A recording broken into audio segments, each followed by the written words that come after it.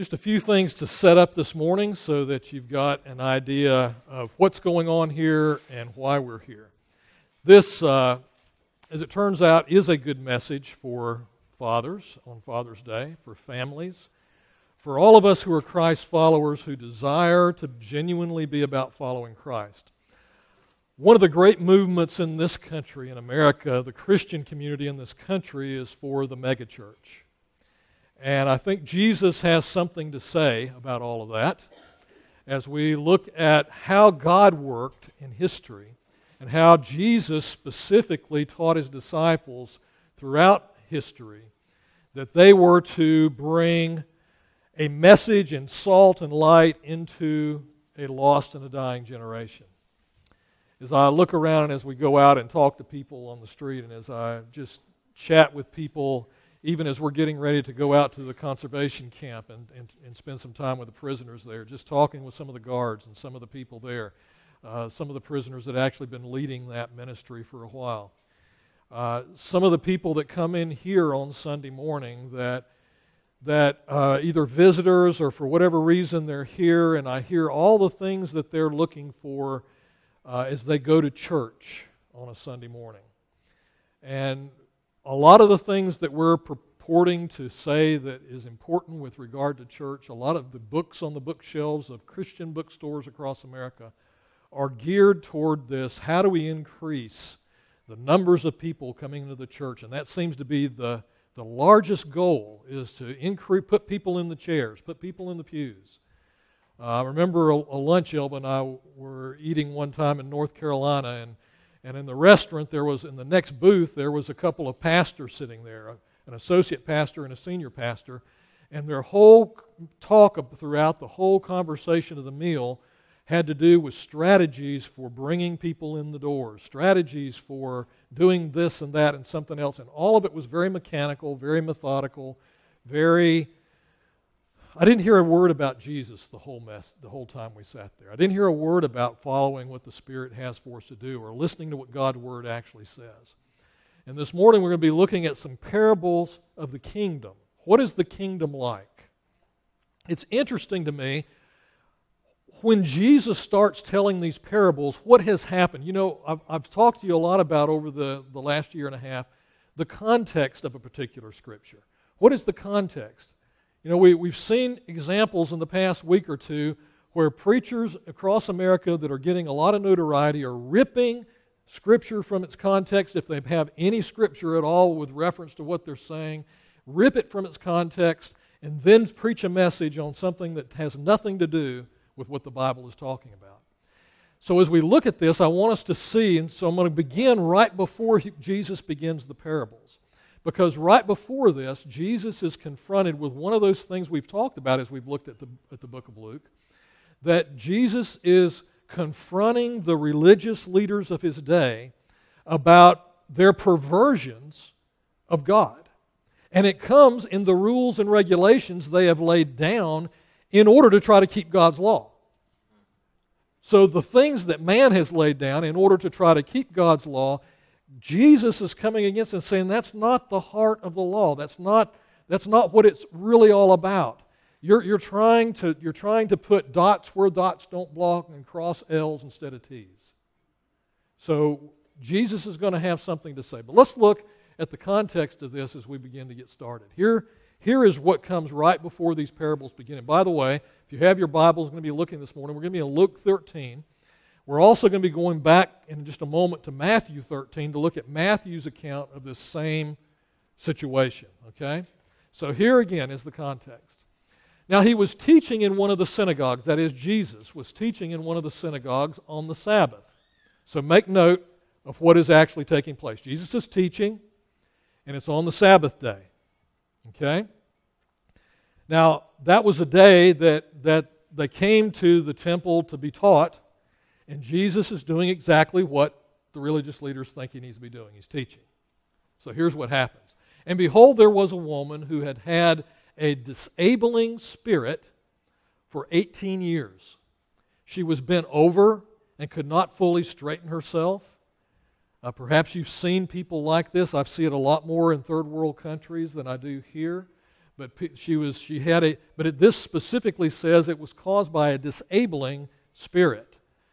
She was bent over and could not fully straighten herself. When Jesus saw her, he called her over and said to her, "Woman, you are freed from this disability."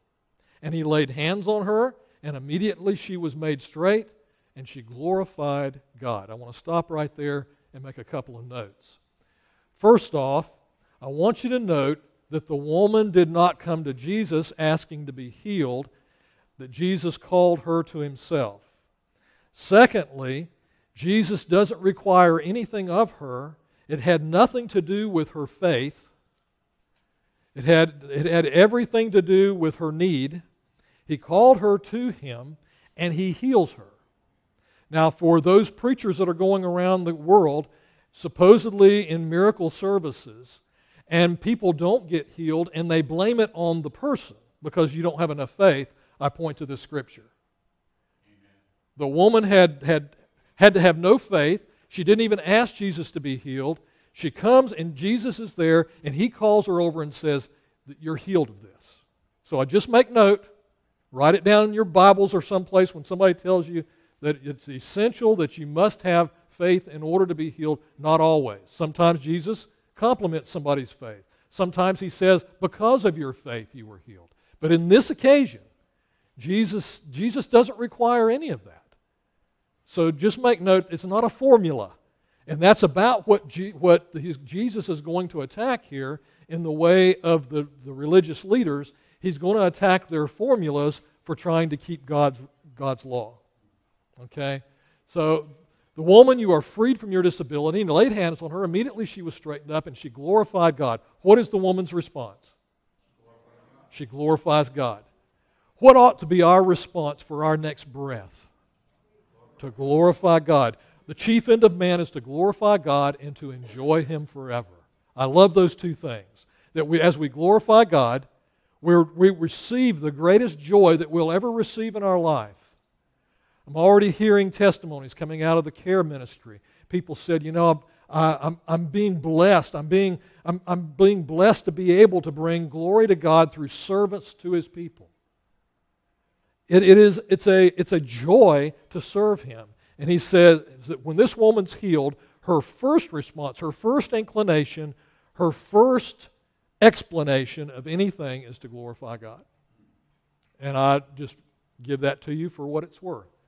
And he laid hands on her. Immediately she's healed. But the ruler of the synagogue, indignant because Jesus had healed on the Sabbath, said to the people, now notice he's not addressing this to Jesus. He's addressing it to the people. He's trying to start controversy. And rather than address the one who's done this, he's trying to raise up a crowd that will come against Jesus. So he says to the people, there are 6 days in which work ought to be done. Come on those days and be healed, and not on the Sabbath day. Now, we're going to see in a moment Jesus' response to this.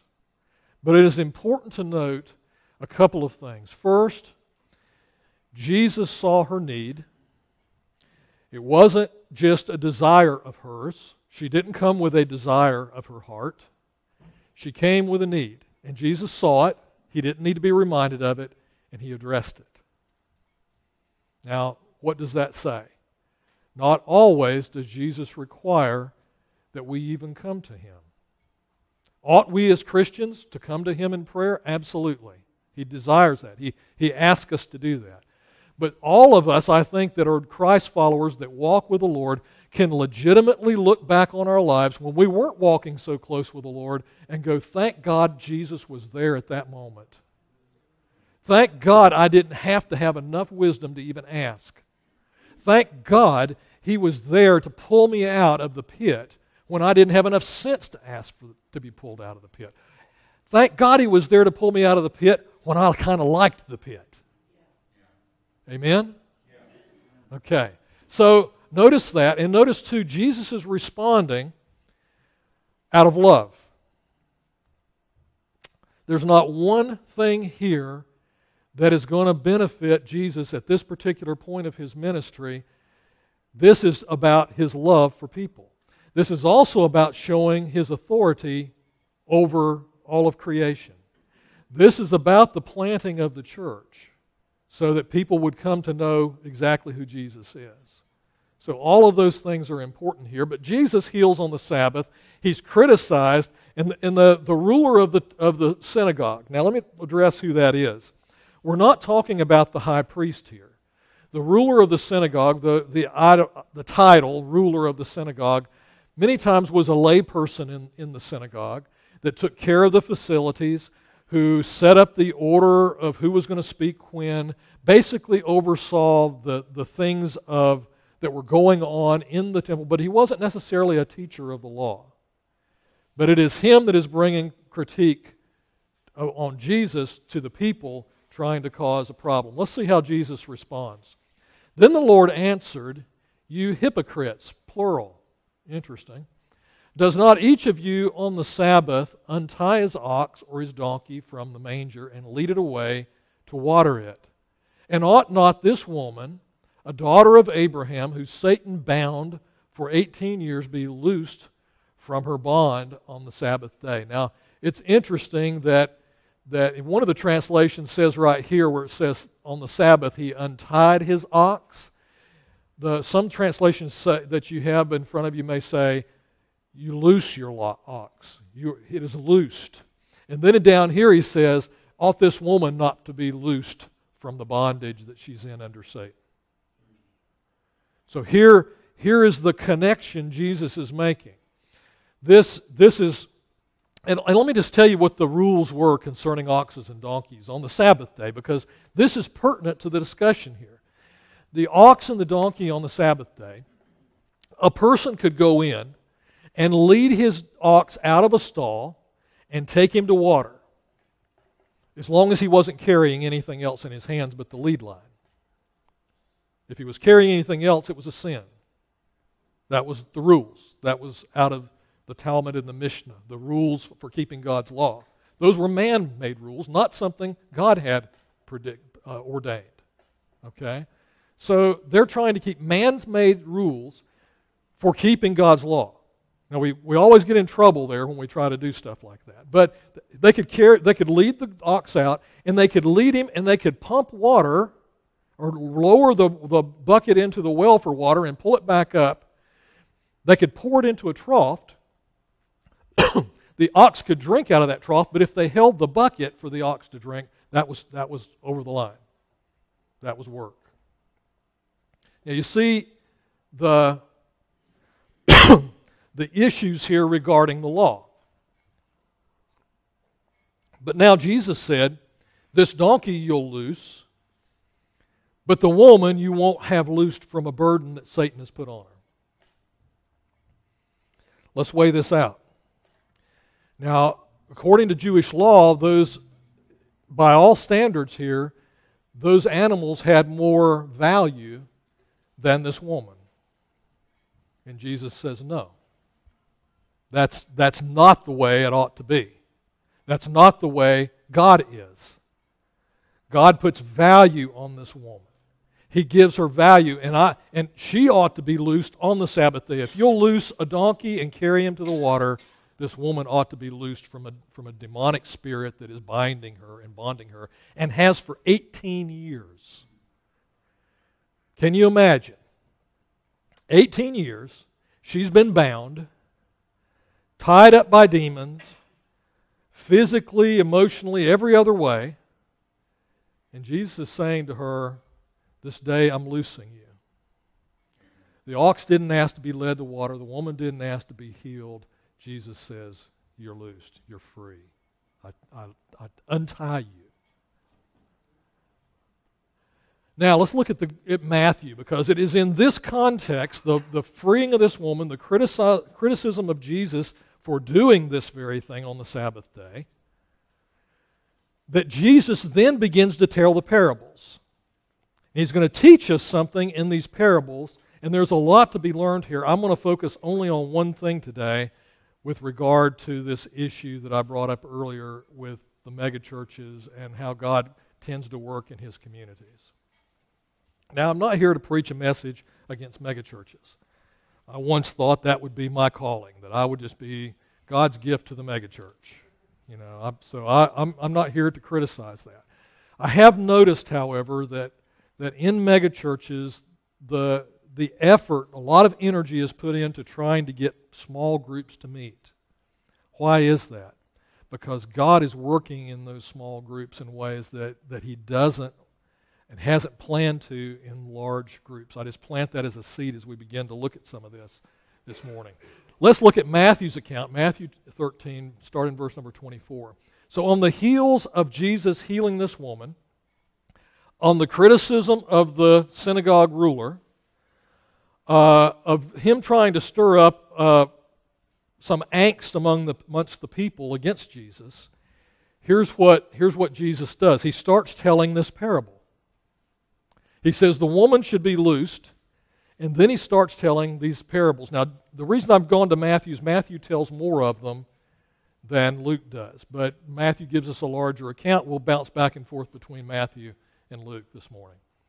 Here's what he said. The kingdom of heaven may be compared to a man who sowed good seed in his field. Now, the kingdom of heaven or the kingdom of God we'll use synonymously this morning. There are some people that make distinctions between the two. For purposes that we're going to look at them this morning, I think for most purposes, that's the same thing. The kingdom of God is not necessarily, now watch what I'm about to say carefully, is not necessarily and is not exclusively heaven. The kingdom of God is right here, right now, working in the midst of this community and in the middle of this church. The kingdom of God is working now. So as we read this, keep that in mind.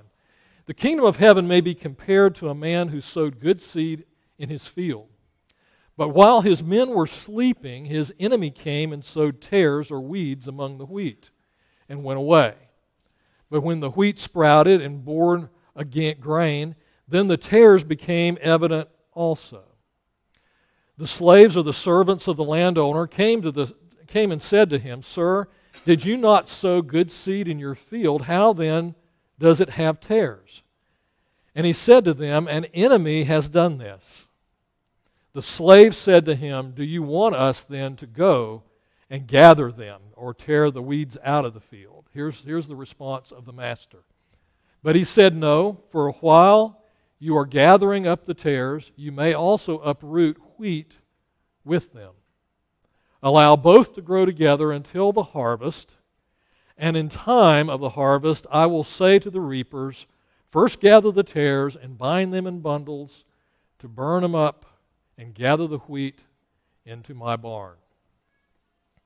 Then the disciples came to him and said, "Explain to us the parable." Now, Jesus is going to explain this parable. He's not going to explain the others after this. So get this while you can, okay? The disciples came to him and said, "Please explain the parable to us concerning the tares in the field." And he said to them, "The one who sows the good seed is the Son of Man. It is Christ himself. And the field is the world. It is this whole world that we're living in.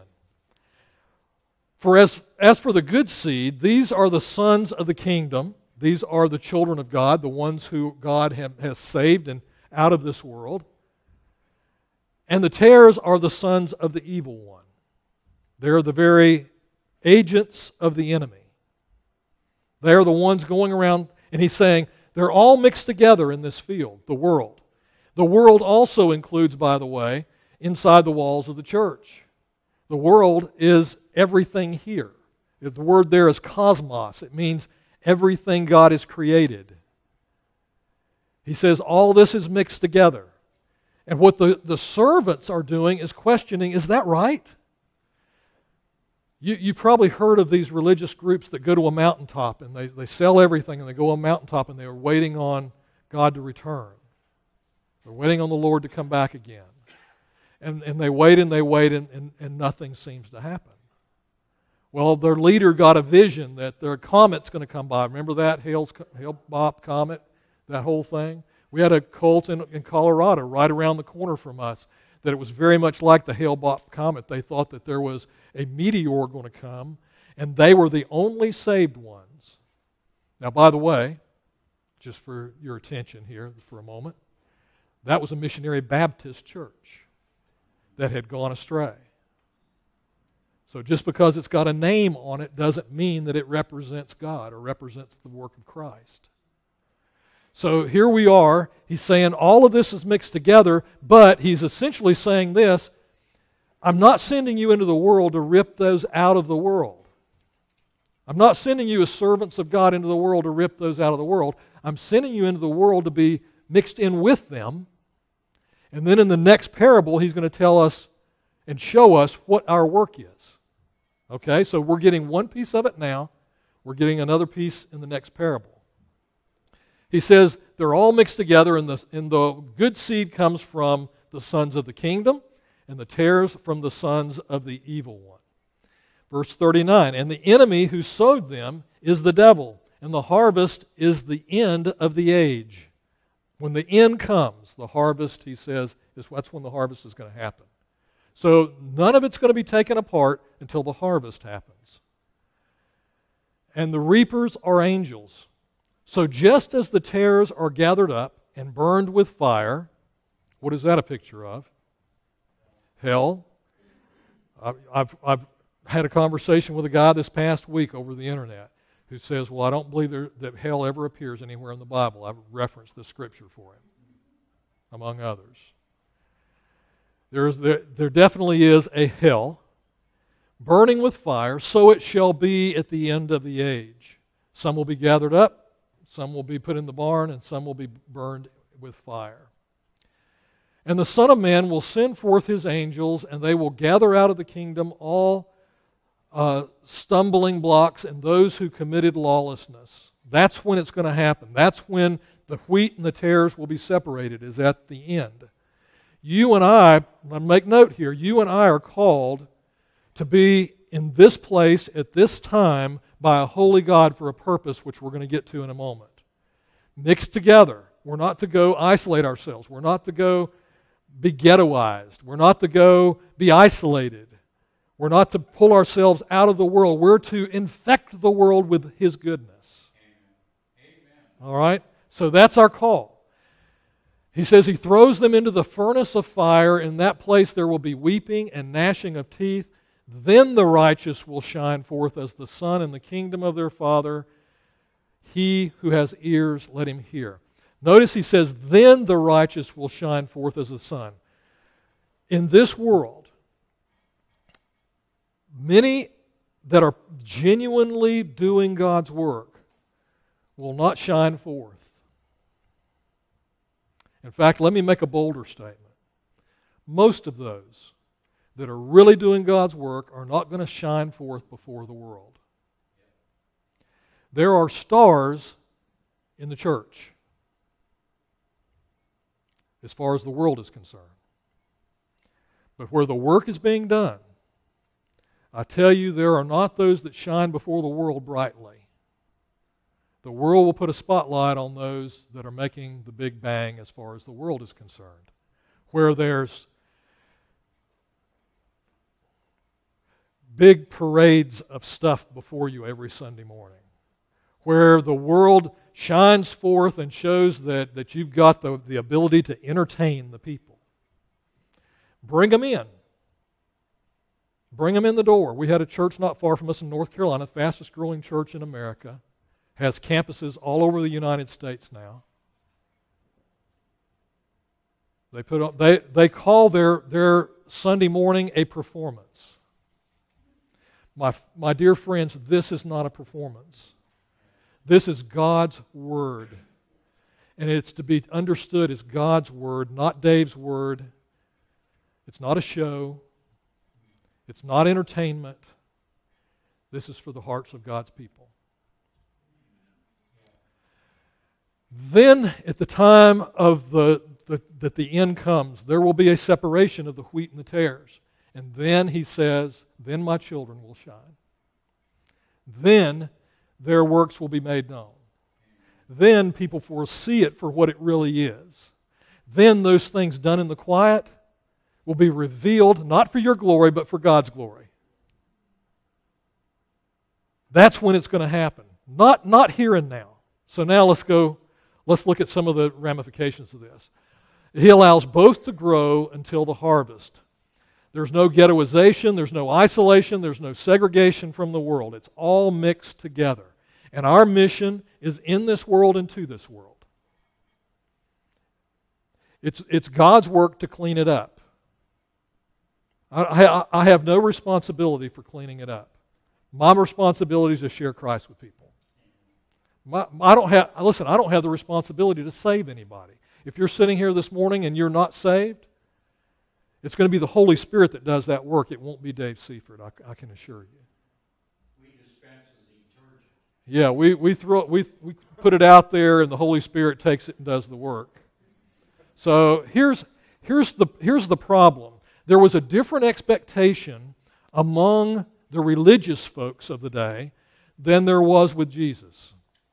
Now, here's the problem in America.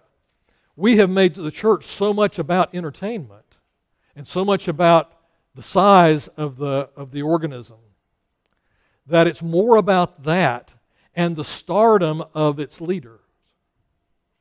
I've had an opportunity to be the star. That's a dangerous place to be. And I fear that place. But the expectations of the people were quite different than the expectations of Jesus. Here's their expectation versus what Jesus predicted. First, they expected uniformity. Here's the rules and regulations, the laws of man that'll help you keep the laws of God, and we expect you to tote the line. Toe the line. Keep every law that man has made in order to keep God's law, and if you toe the line, you're going to be honored for that. So that's their expectation. Here's what Jeremiah 3:17 said. At that time, they will call Jerusalem the throne of the Lord, and all nations will gather in Jerusalem to honor the name of the Lord. No longer will they follow the stubbornness of their own evil hearts. Don't you look forward to that day? Well, let me give you some really good news. We're not there yet.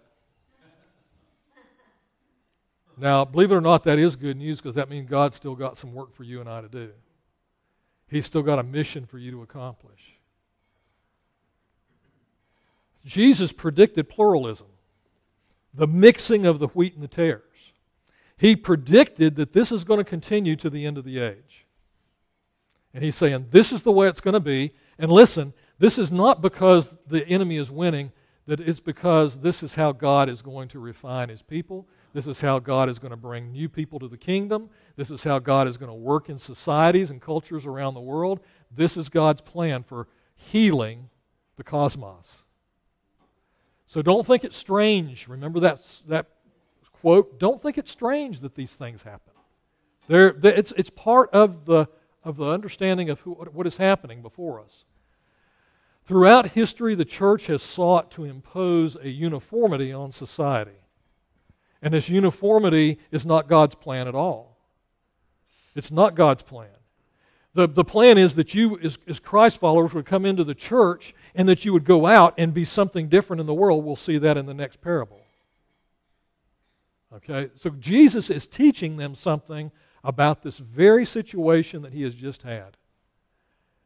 Because there are some of Jesus' followers, I'm sure, that were going, well, Jesus, just cast those religious leaders out of the temple. You're the King of Kings. You're the Lord of Lords. Isn't it now that you've come to establish your kingdom? And they had very different ideas about what they expected of the kingdom than Jesus had. So let's look at some more. Then Jesus asked, what is the kingdom of God like? What is this kingdom of God really like? He's trying to help them understand what it is that they can expect. What is it that they can expect? And by the way, you all need to be praying for John as he leaves here. I know he's dealing with some illness right now, so please be in prayer for him. Jesus says, what is the kingdom of God like? What shall I compare it to? So now He's going to teach us. It is like a mustard seed, which a man took and planted in his garden. It grew and became a tree, and the birds of the air perched in its branches. Now let me bring some explanation for this. Mustard seed, we learn in Matthew, is the smallest of the known seeds at that time. There are smaller seeds, by the way, but at that time, that's the smallest of all the known seeds. It would grow a huge plant. Now, it's not the mustard plant that we think of today, which is a tiny little thing, but we had a plant in our yard in Arkansas when we were there that was very similar in terms of its growth pattern to what was being described here. As this mustard seed was planted, it would grow very quickly. This plant would come up in the beginning of the spring of the year in our yard in Arkansas, and it would grow and grow and grow, and it was a stalk, and it would shoot out limbs and big, huge leaves on it, and it went up 30 feet in the course of one growing season.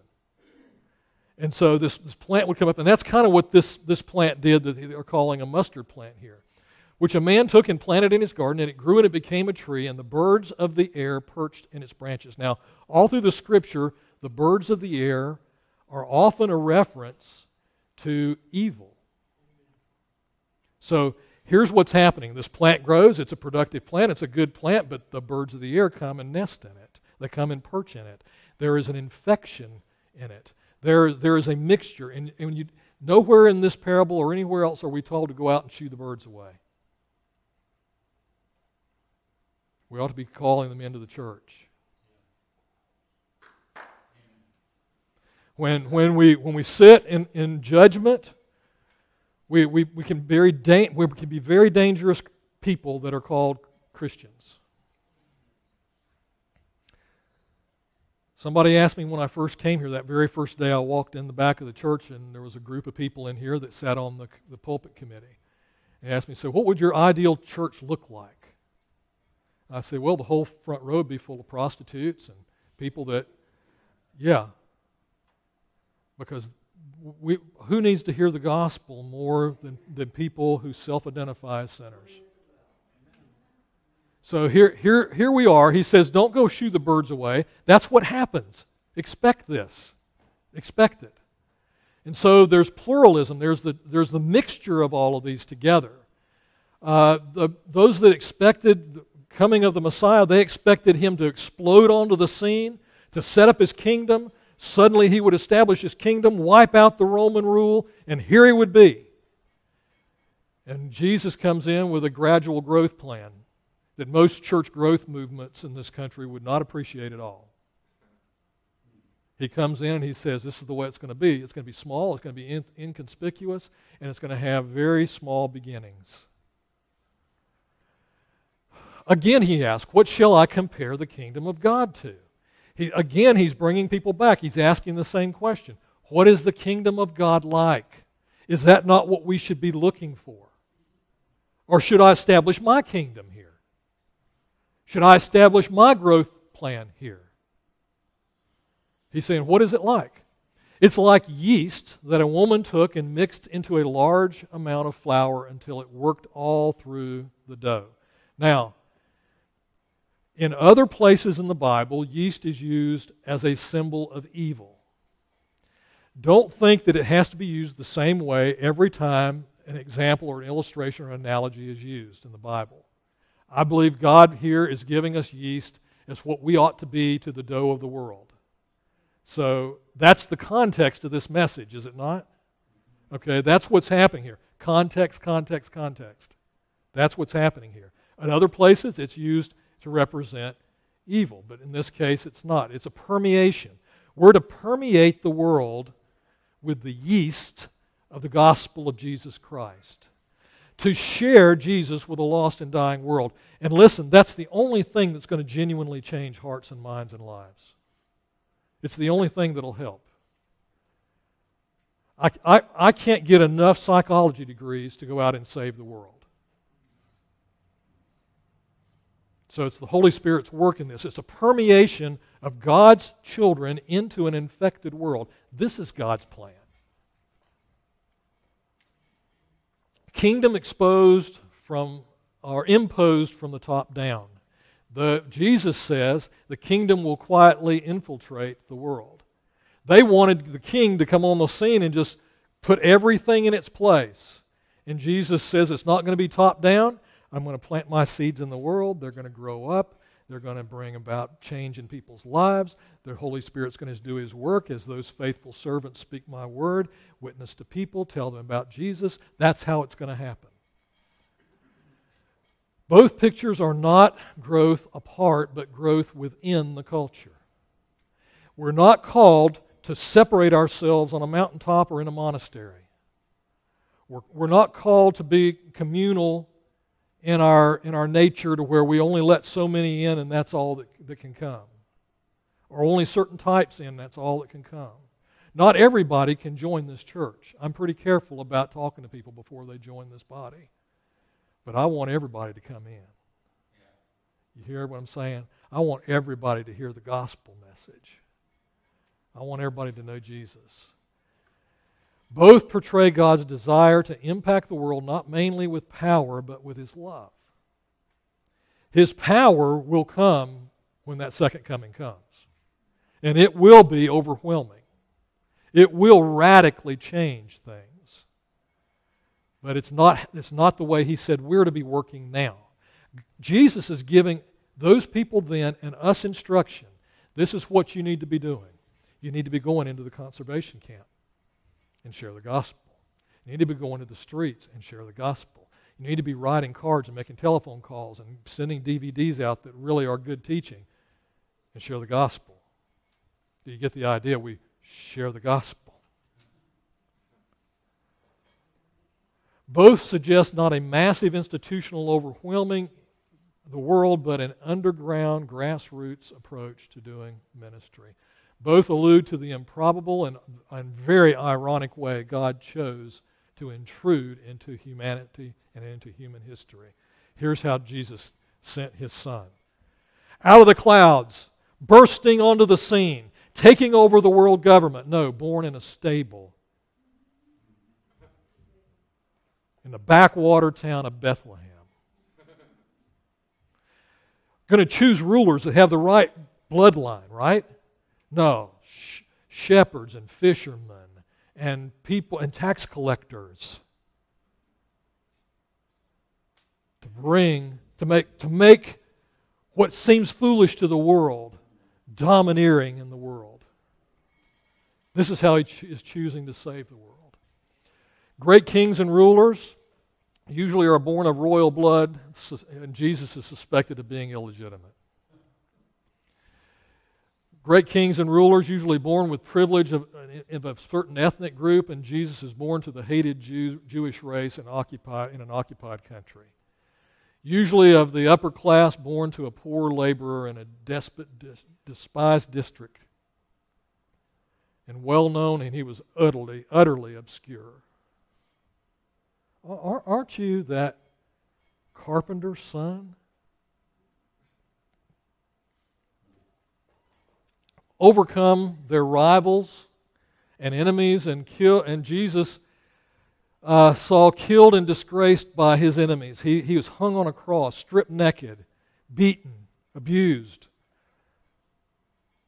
bled real blood, died a real death, buried in a real grave, resurrected from that grave, but in His life, beaten and abused, persecuted.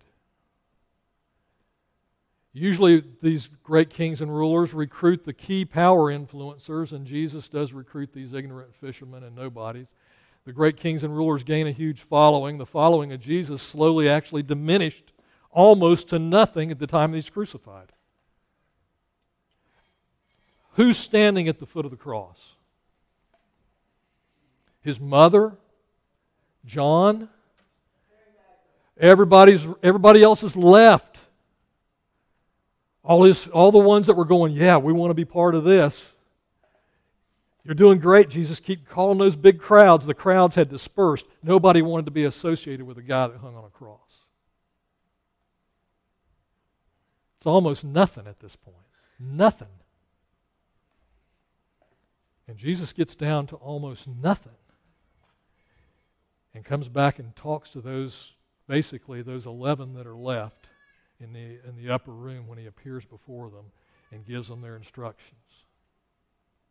You remember what those instructions were? Yeah, go to Jerusalem and pray until the Holy Spirit comes upon you. When the Holy Spirit comes, then you'll have the power to do what I want you to do.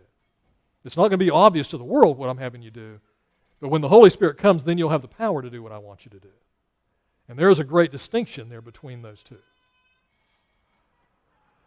1 Corinthians, let's look there. 1 Corinthians chapter 1, starting in verse 25. Because the foolishness of God is wiser than men, and the weakness of God is stronger than men, for consider your calling, brethren, that there were not many wise according to the flesh, not many mighty, not many noble, but God has chosen the foolish things of the world to shame the wise, and God has chosen the weak things of the world to shame the things which are strong, the base things of the world and the despised of God He has chosen. The things that are not, so that He may nullify the things that are, so that no man may boast. The things not wise according to the flesh, not mighty, not noble, not brilliant, but the foolish things. That's why God called me.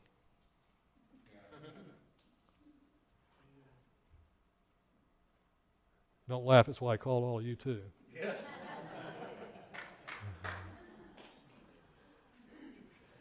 Because see, here's the truth about all of this. Those guys, see, you're looking at me as God is using me now. And all those people that knew me before are watching the internet and they're watching this stuff, and here's what they're going, I can't believe that. I can't believe people actually show up to hear Dave Seifert speak on a Sunday morning. Well, if all I had to tell you was what Dave Seifert thought, I'd have nothing to tell you. It wouldn't be of any value anyway. But God chooses these weak things of the world, the despised things of the world, the foolish things of the world. Jesus consistently circumvented the usual paths to power and influence. His model reflected his teaching that godly leaders don't lord it over others. He says, I'm going to choose these weak things. That way, nobody's going to come and lord it over you. But serve them. Serve those that are. Don't be expecting to be served, but serve them. Underlying assumption, the power of God's love is a real community.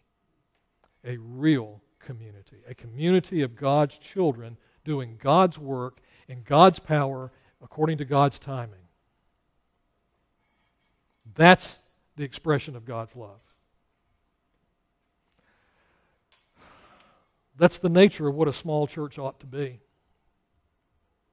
It's the very nature of what a small church ought to be. People loving people, from the inside out and to the outside, bringing them in.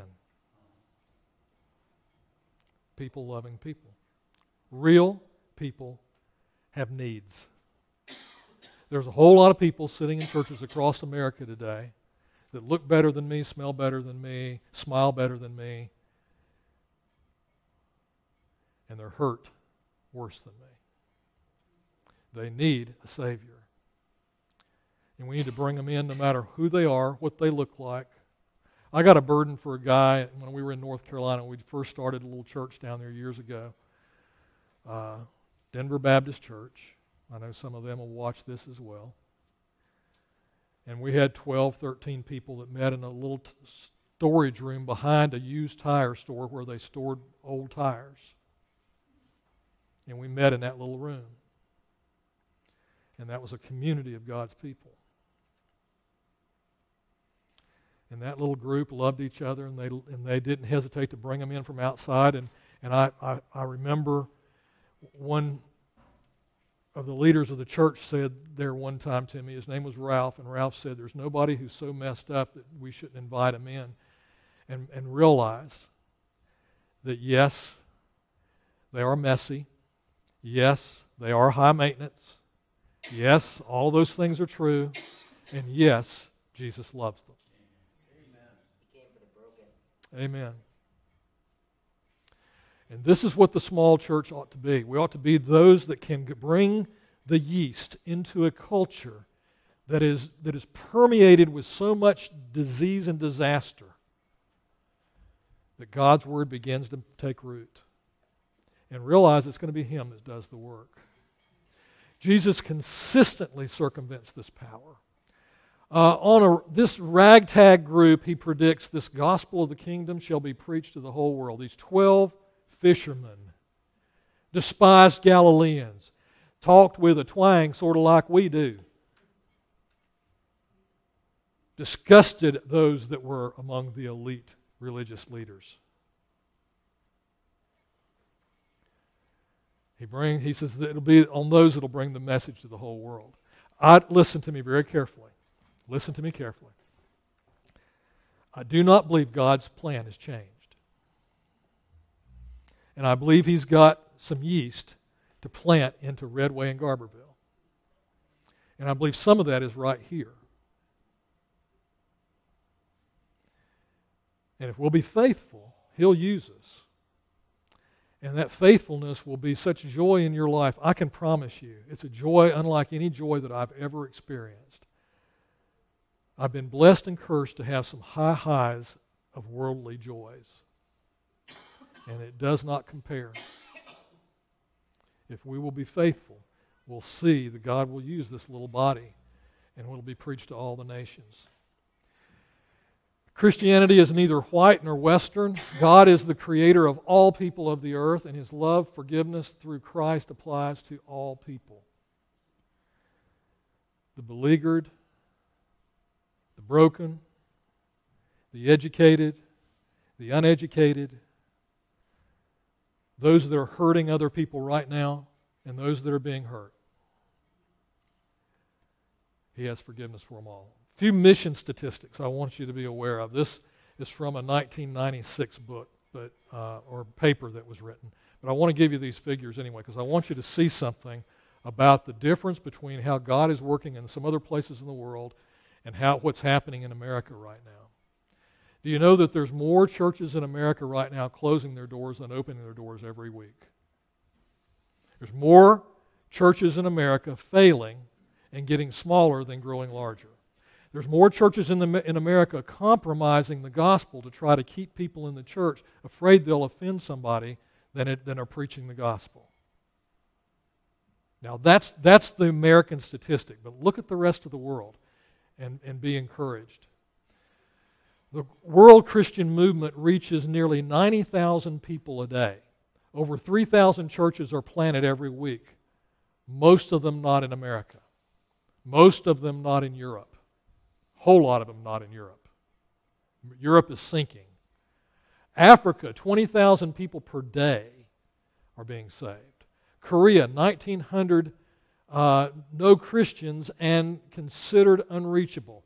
In 1900, there were no Christians in Korea. You get that? None. Zero. None in Korea. Now 35% of the Korean nation is Christian. That's north and south. In 1949, China grew, since 1949, China grew from 1 to 50 million under intense persecution, with the government coming down and persecuting them. Yet in America, our churches are getting smaller, our churches are closing their doors, our churches are losing the very core of what the gospel is about. Now, there is a short view of this, and there's a long view. The short view is, whatever we got to do to get them in the door, let's get them in the door. The short view is, get them in the door, get them saved, get them out, make room for another group coming in. God's message to us in Matthew 28, 18, and 19, the sending out of His disciples, the Great Commission, is go into the world. He didn't say go into the world and make saved people. He said, go into the world and make disciples. You teach what God teaches. The long view is you get people God's Word. And you share what God says, and you teach what God taught. And you don't try to make compromises. You don't try to skip the bases. In baseball, you can't say, well, I wanted to hit a home run, so I ran to first and back to home. God's got a long view of this. And here's my problem. Every time I think I've got it down, I say, okay, God, that's where you want me to go. You want me to go to Z? I'll go from A to Z, and here's a straight line. That's the way you want me to go because that's the shortest distance between 2 points. That's man's way. And God says, I want you to run to first base, and then to second, and then to third, and there's a whole lot of people along the way I want you to talk to. And then you're going to come back home. But you got to run the bases. And the reason is that there's people to talk to. It's not the shortest distance between 2 points. And that's what the church growth movement is doing in this country for the most part. Is trying to entertain and get people in the door and send people home with warm fuzzies. This morning you're not going to go home with warm fuzzies. You're going to go home with understanding something more about who God is and what He's doing in His church. But I do believe God's still got a core in America that He'll raise up that'll make a difference. And they're scattered like little bits of yeast all across this country. There are those teaching the truth of God's Word. And my prayer is that this place will be one of those places where God's Word's taught and lives will be changed. Let's pray.